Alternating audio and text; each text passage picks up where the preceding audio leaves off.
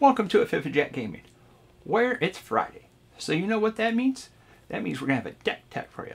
We're going to do a similar thing to what we did last month. We're going to start off with a basic deck list, and then work on upgrading it throughout the month, and then at the end of the month, we'll have the deep dive into the deck. BunkmastaB to be able to help me out with this deck. We ended up sharing notes what we ended up doing, and I was talking over at my LGS, which is my local gaming shop, and we ended up talking myself into actually building this deck. So that's why we kind of ended up having that. So without further ado, let's slide over to the people over at Moxfield to be able to show you the deck list that we end up having. Alright, you hear that? I hear it. Why? Because it's the Call of the Wild. That's right, that's what we're calling this deck. It's the Call of the Wild. This is going to be a Naya deck. Yeah, I know, it's another Naya deck. Right? But it has a good cause to this.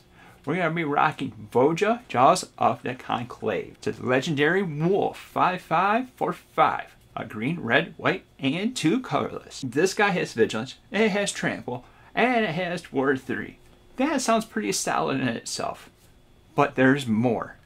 Whenever it attacks, we get to put a +1/+1 counter on each, that's right, each creature you control, where X is the number of elves you control. That's crazy. And that also tells you what we're going to end up doing. That's right, we're going to be rocking an elf ball deck. However, it still has one more ability. It also has draw a card for each wolf you control. So that's when it attacks, you end up getting a bunch of counters, and you get to draw for at least one because Voja's a wolf. So you can do shenanigans with changelings and stuff like that, which maybe be in this deck. Alright, so we broke down the commander real quick. We're going to get through the most exciting part of the lands. Okay. Here we go. We got 36 lands altogether currently in the deck. We have a Bloodstained Mire, Cabrari Courtyard, Canopy Vista, Cinderglade, Command Tower, Dryad Arbor. Shenanigans is also a creature. Evolving Wild, Exotic Orchard, Fable Passage, 10 Forests, a Jetmir's Garden, a Kasich Wolf Run, a Moss Valley, 3 Mountains, a Mirrored Landscape, Nykthos, Shrine to Nyx of Ancestry, 2 Plains, Fall Val, a Rootbound Crag, Slayer Stronghold, Terramorphic Expanse, Wirewood Lodge, and a Yavimaya Cradle of Growth. That rocks the lands. And now let's jump over to enchantments. We have Aggravated Assault. So this could end up going more combats, growing everything bigger, drawing more cards. Rhythm of the Wild, Rising of the Day, good old Haste, and also Rhythm of the Wild gets Haste. Guardian Project. Artifacts wise, we have a classic Slow Ring, Arcane Signet, Lightning Greaves, Swiftfoot Boots, and Masswood Nexus. So this is the thing that makes everything into everything. So that makes it into elves and wolves. So we'll end up being able to get those triggers off Voja that we end up wanting. With that, we have some instances. We have a Boros Charm for Indestructible, or the Shenanigans of Double Strike, Heroic Intervention to protect our stuff, Beast Within, Chord of Calling, Moral Tutor, Inspiring Call, Draw Field, and Indestructible, not Invincible, Teferi's Protection. And then we have 6 sorceries with Green Sun Zenith, Finale of Devastation, Nature's Lore, 3 Visits, Natural Order, and Blasphemous Act. Alright, so we said it's going to be Elf Ball. So it's no surprise to you that we end up having 42 creatures altogether. 42 creatures altogether in this deck. May cut it down. I want to be shooting for 40 is what I want to end up doing because this is going to be a creature deck. So we might end up changing that with the next revision.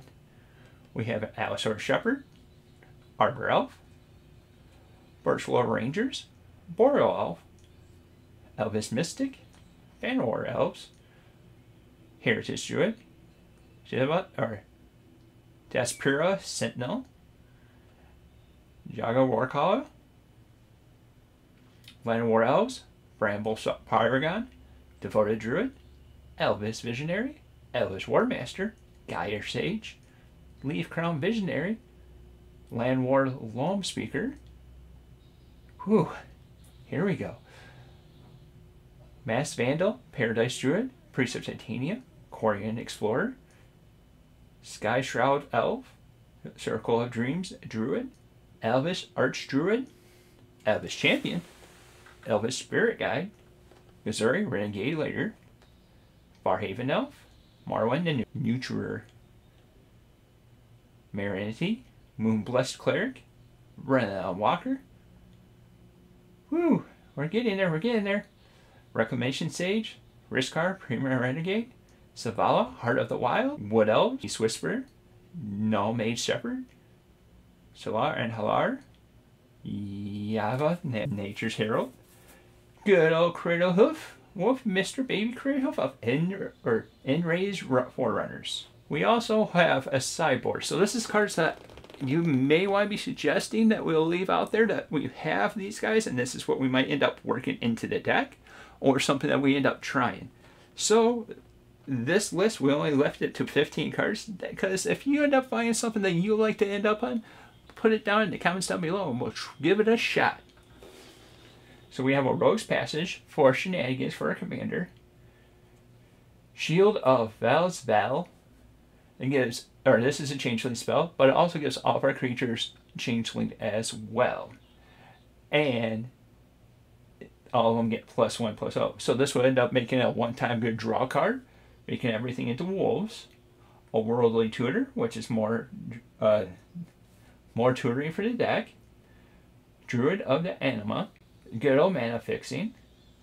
Arwen, Weaver of Hope, more +1/+1 counter shenanigans. Garrick's Uprising, Trample. Mila's Area, this is an enchantment that we can end up having an I Win alternate card. Rocco Cabretti, we can have a tutor on a creature body. Varen Joiner, Grand Warlord Lorada, Wirewood Channeler, all will be one. So naturally this should be in the deck, but we don't have it quite yet. We're working on it. Once we do, we'll have to find a way to sneak this guy in there. Kara's Fury of Anubis, Overwhelming Stampede, and Wolfguard Icewind Dale. So those are some cards that you could think of. But if you think of anything else, put it down in the comments down below and we'll give it a shot. And we'll go over for at least, I believe, over the next 2 weeks, we'll end up trying to do different kinds of builds that comes out with this. Or the last Friday of this month, we'll end up having to actually deep dive into the deck itself. That'll be the final version of the deck, and that'll be what we end up running. Let's switch you back from Moxfield and back over to the cam for the final thoughts of what we end up having going on here. Welcome back. So what we're going to end up doing is we got Voja, and we have a bunch of ways to be able to ramp him out. And we have haste. And we got ways that we end up wanting to do it.